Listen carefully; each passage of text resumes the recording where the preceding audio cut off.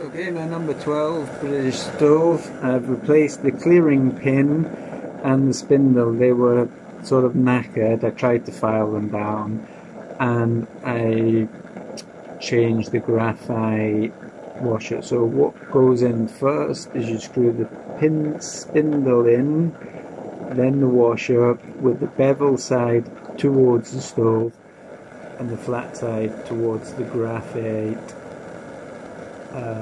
washer, and then the securing nut. You don't tighten that securing nut up too much. This one, you will adjust that again with a little more tightening after you've used it quite a bit with the said tool.